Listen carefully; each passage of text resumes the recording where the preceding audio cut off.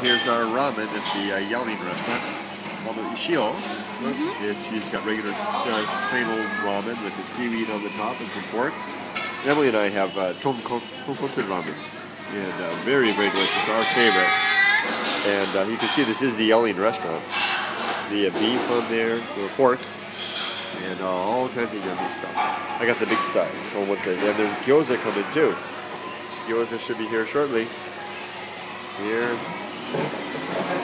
at the Yelling restaurant. Now you put this stuff outside.